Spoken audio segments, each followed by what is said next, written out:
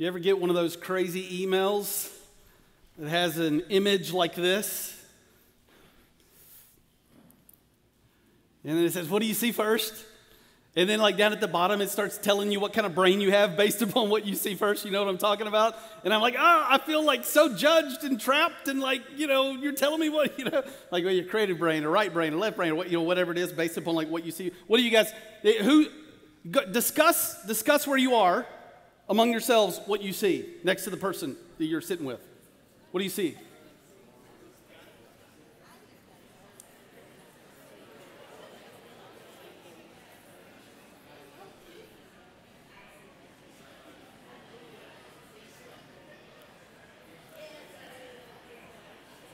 How many of you see the back of a head and somebody looking out in the distance? Oh, that's the smart chronology. How many of you see somebody smoking? Oh, okay, I see what you see. All right. How many of you see the giraffe? No, there's not a giraffe in that one. I don't think so. All right, what about this next one? All right, can you see it? You see it? You see the picture of what we think Jesus looks like, because we know, right? Do you see it right there in the middle? A little bit.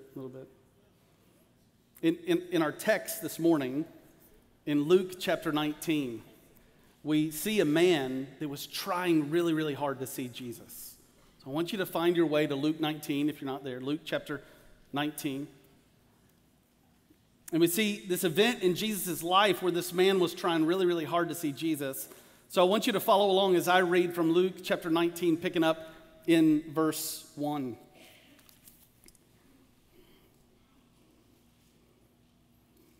He entered Jericho and was passing through. And behold, there was a man named Zacchaeus. He was a chief tax collector and was rich. And he was seeking to see who Jesus was.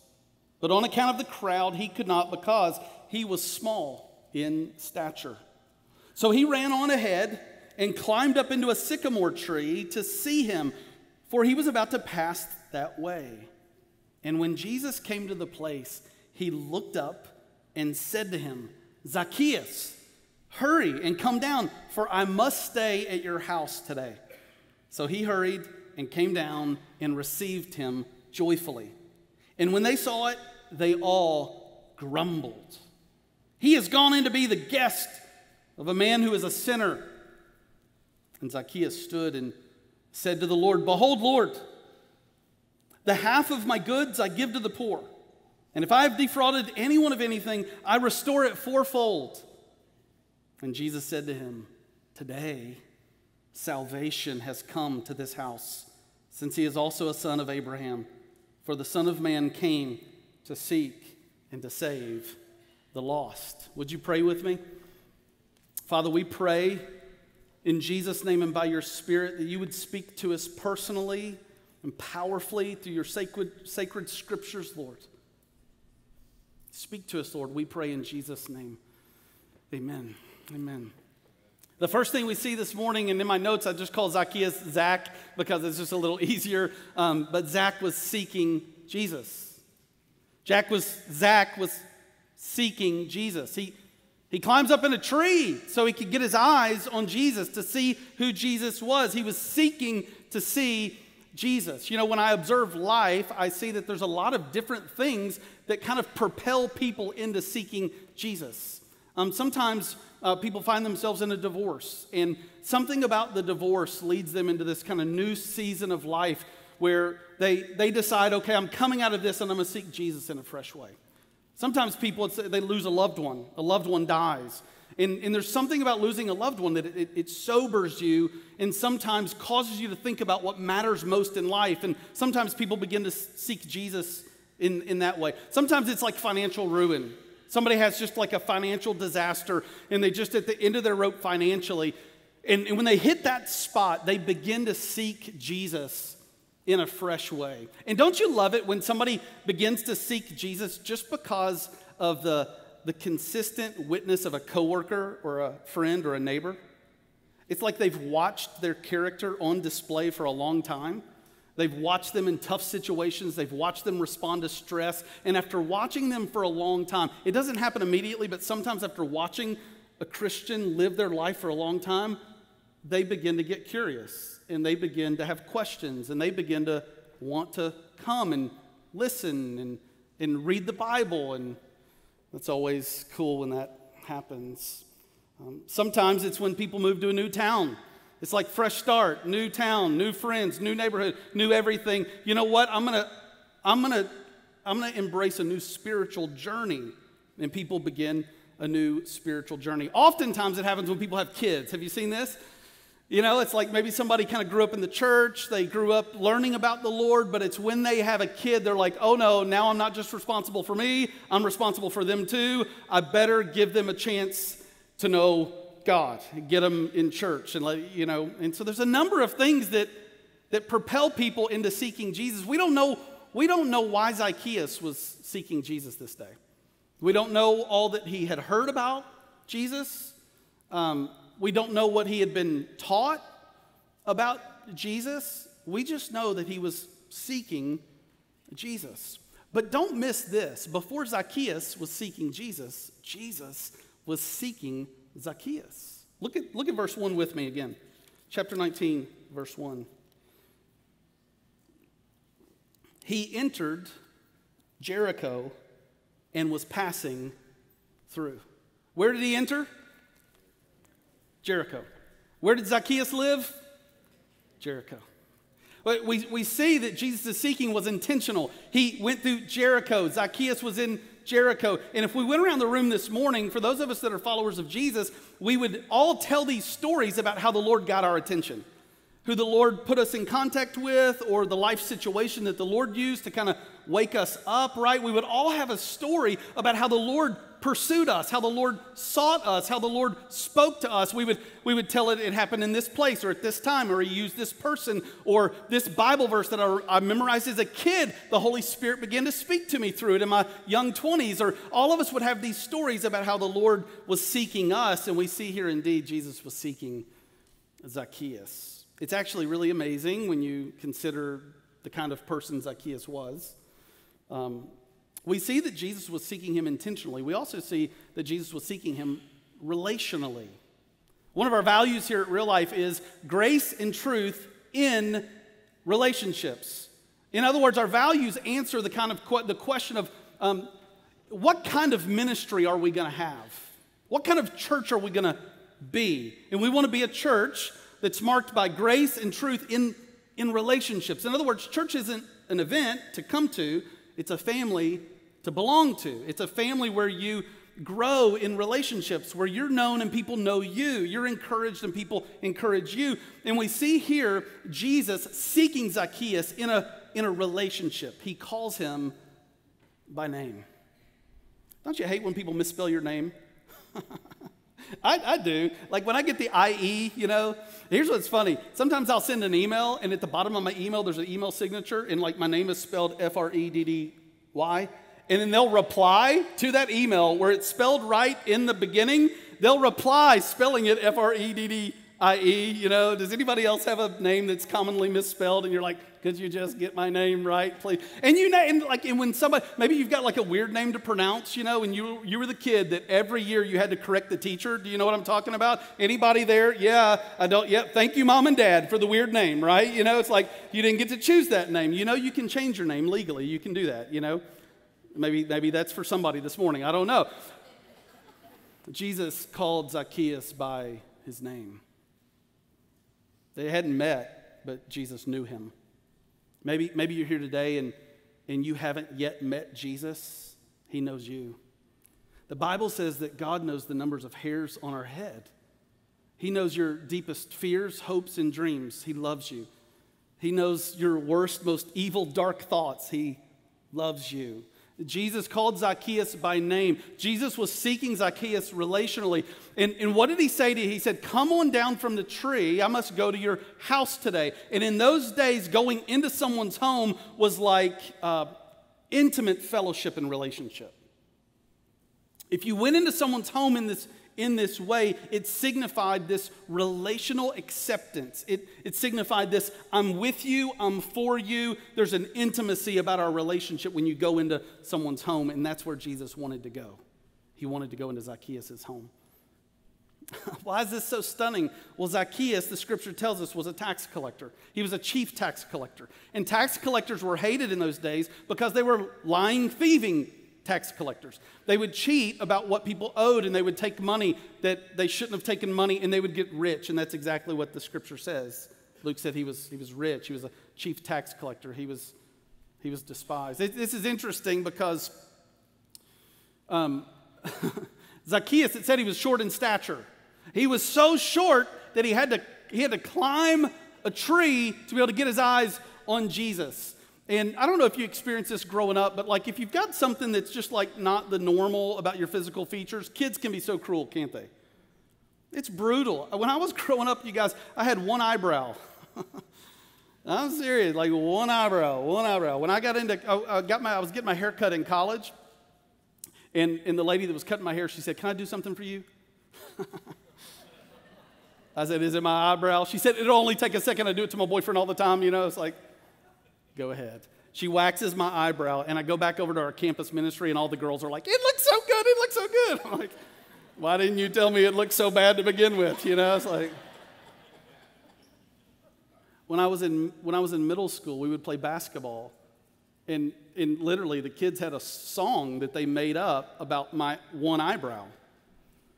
And I know I have two right now. It's a little shave, right? I learned in college. Boom, there you go. But and literally, like the song, like it was like one, you know, and like that was the theme of the song, one, you know, making fun of. I had no idea they were making fun of my eyebrow until finally somebody said, you know. So here Zacchaeus is, and you know, like I can shave my eyebrow, but he can't grow himself to be taller, right?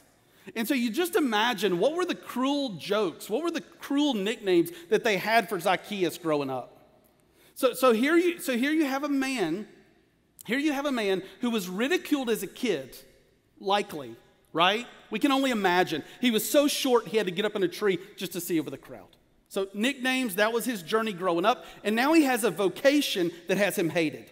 Ostracized as a kid, ostracized as an adult, and Jesus wanted to go into his home. Wanted to go into his home. Some of you here this morning, you feel like Zacchaeus. You feel ostracized for whatever reason.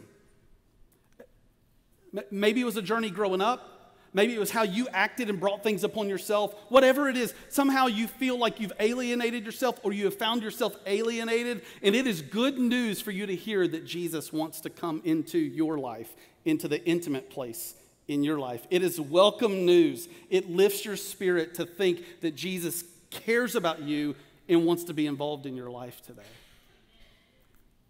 Others of us are like the crowd. What did the crowd do? The crowd grumbled that Jesus was going into that intimate place, the home, and they described him as a sinner. His reputation was well known. That's who he was known as, a sinner. Isn't it interesting? I'm just curious if this happens for you. But you have those, you have these concepts of like normal sinners and extreme sinners. Do you have these concepts?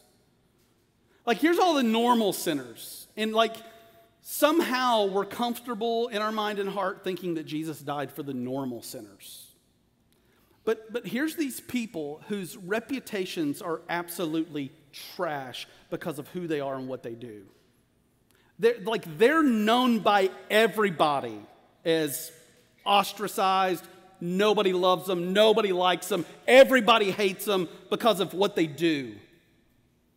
Do you have a category that like Jesus' love is for normal sinners but not extreme sinners? Isn't that silly?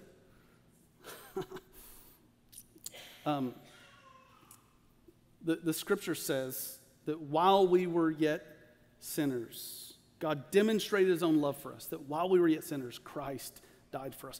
What would cause us to think that there's like normal sinners and extreme sinners? What would cause us to categorize sinners? What would cause us to do that? Self-righteousness, which itself is a sin.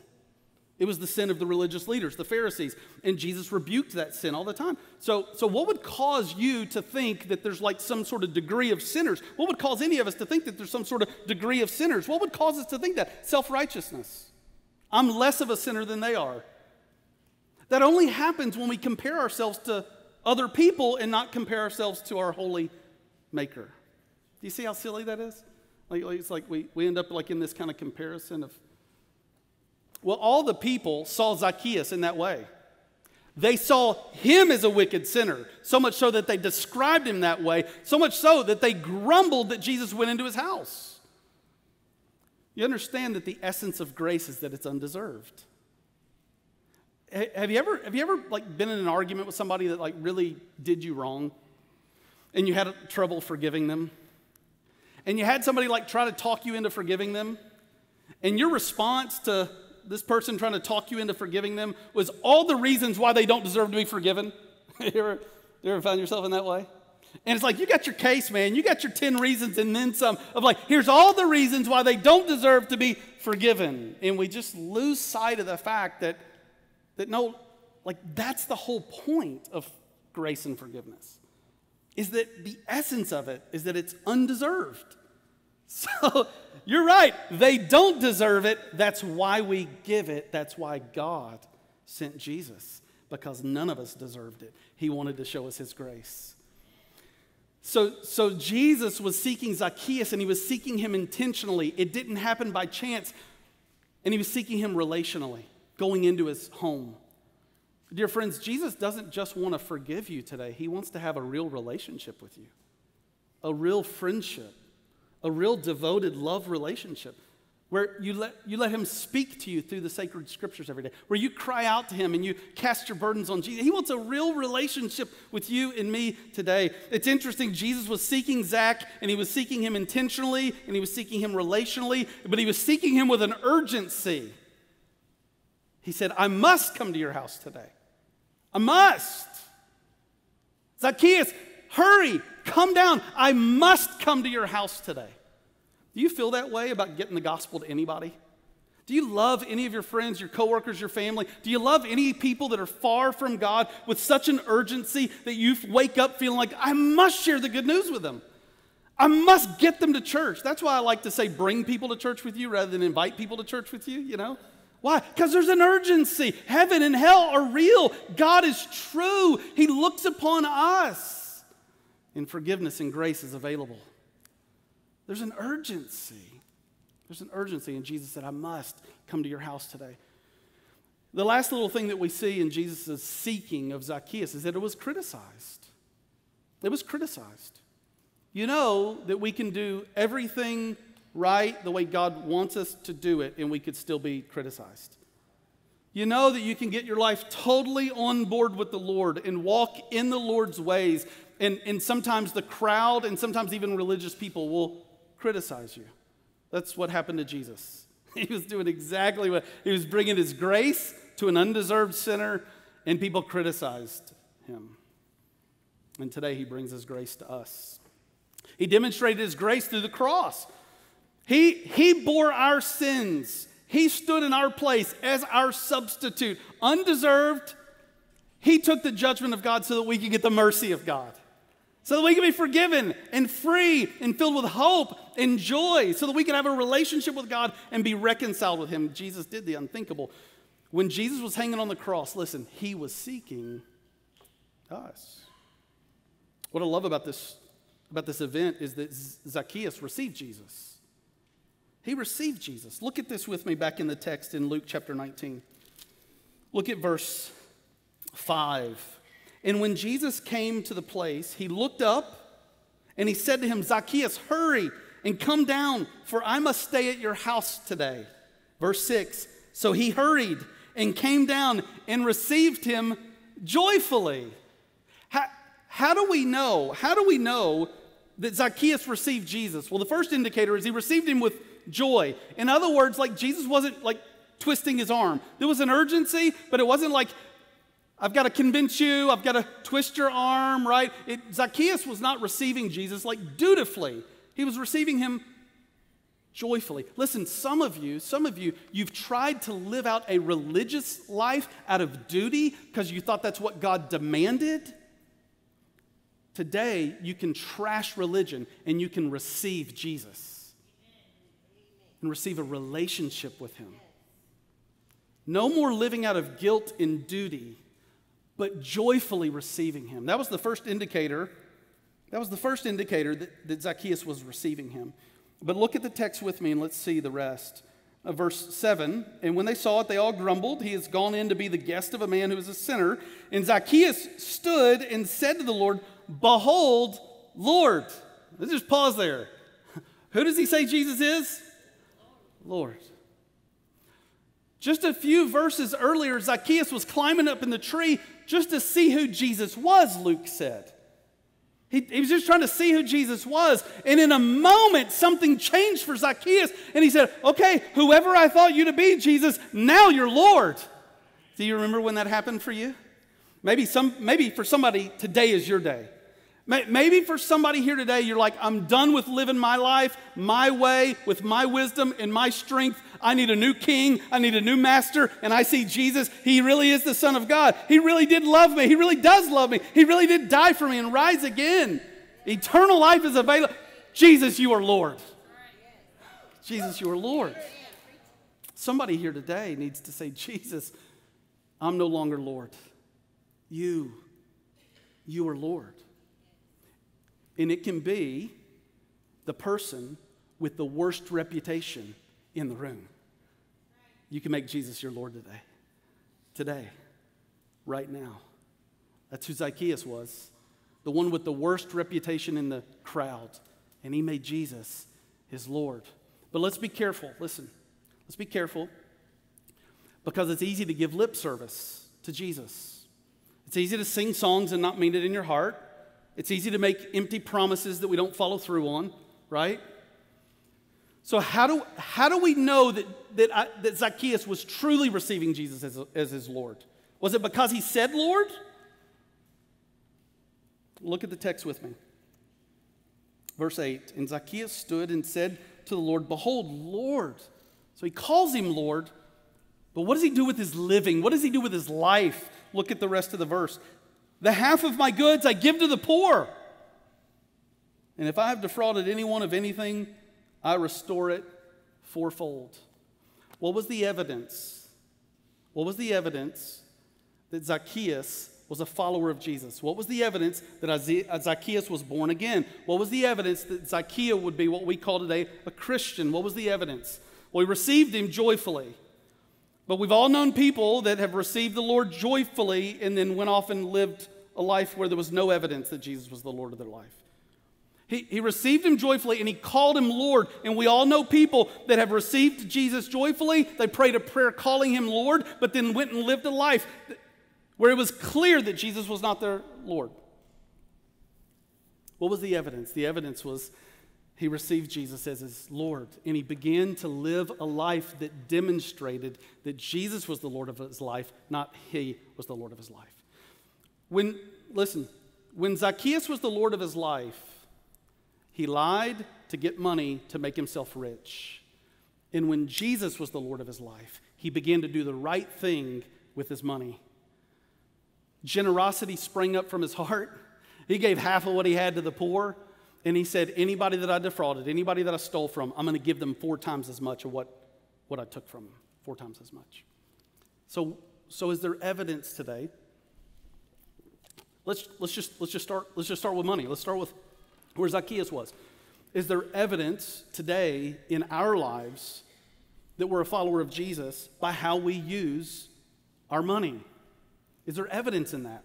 Can you look at your bank account and see how you're investing in the purposes of God financially? Some of you are brand new Christians and you don't yet know that God cares about how you use your money, that he wants you to give and invest in his purposes and in his mission. And here we see a little snapshot in Zacchaeus' life. What did Jesus say? What did Jesus say after Zacchaeus gave half of his pledge to give half of his goods to the poor? And then decided to give fourfold. What did Jesus say? He said, today, salvation has come to your house. He's saying, I'm looking at your life and I see that your heart is transformed, because that's when we're saved. Our heart is transformed. I see that your heart is transformed by how you're living. So has Jesus changed your heart? Has Jesus changed your heart today? Has he lavished his grace upon you? Has he touched your heart by his Spirit with his love? Are you a Christian? Are you a follower of Jesus? It'll be evidenced in how you honor the Lord in your money. If you're a brand new Christian and you're like, well, what does he require of me? Let's talk. Let's open up the scripture so we can show you. But I just encourage you today, take a step toward generosity. Begin to give to the Lord and his purposes today. But what about the other areas of our life? Is there evidence that Jesus, the Son of God, is living inside of us?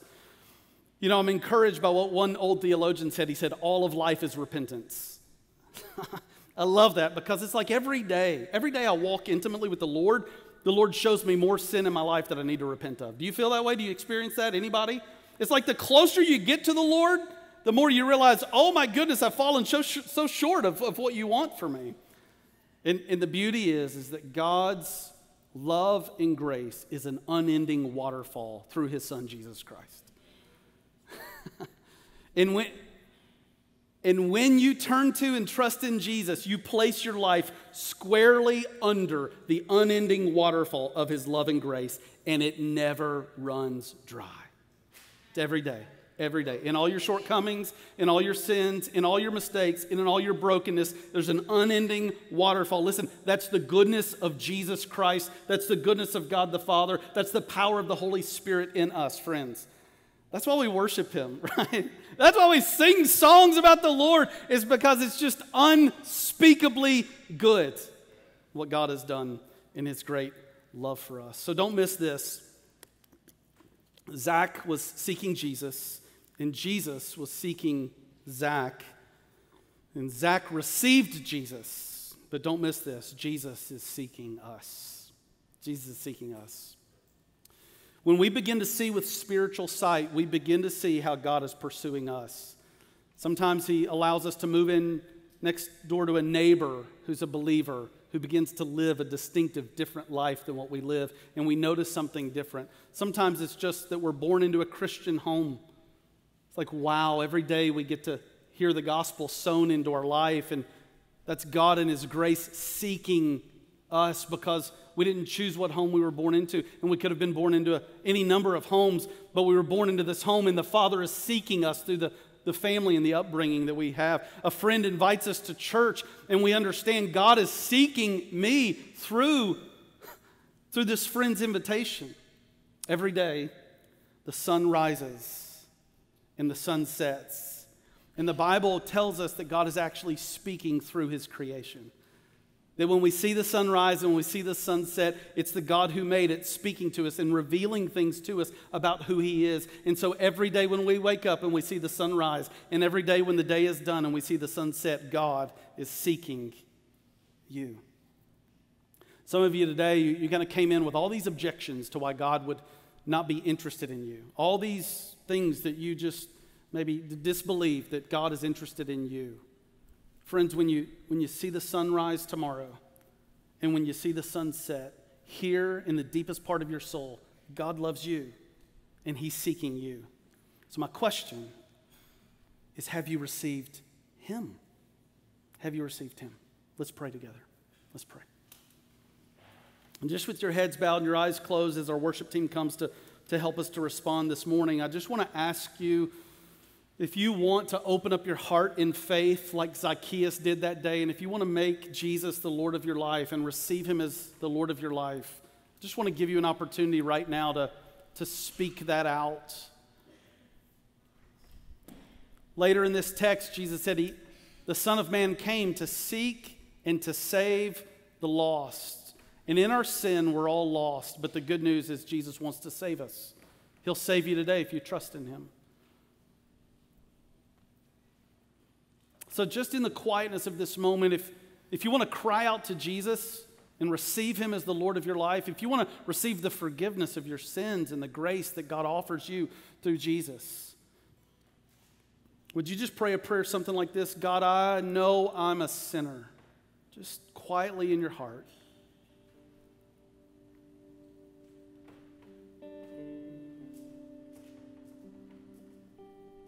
In Jesus, I need you to save me and be the Lord of my life.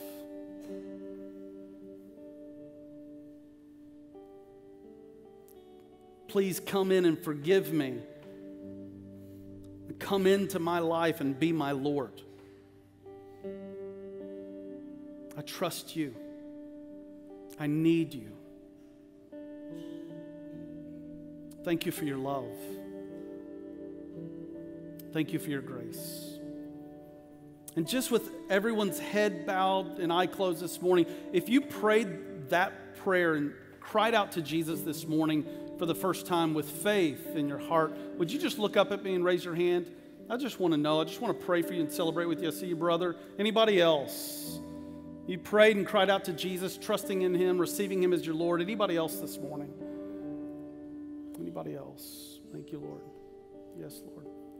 Father, we thank you for your great love. We thank you, oh God, for your great grace. We thank you, Lord, that you look upon those of us with the worst reputations and you want to come into the living room of our heart. God, we'll never get over your great love. Thank you for seeking us. Thank you for saving us. We love you, Lord, in Jesus' name. And all God's people said, amen, amen. Church, it feels good to have your heart cleansed by the blood of Jesus, doesn't it? Church, it feels good to hear the declaration that there's no condemnation for those who are in Christ Jesus. It feels good to be a little lighter in this place, doesn't it? Our sin and our shame is a burden that we're not to bear because he bore it. So let's stand to our feet. Let's declare he's worthy in this place. Let's declare he's king. Let's declare our love for him and his love for us. Amen? Amen.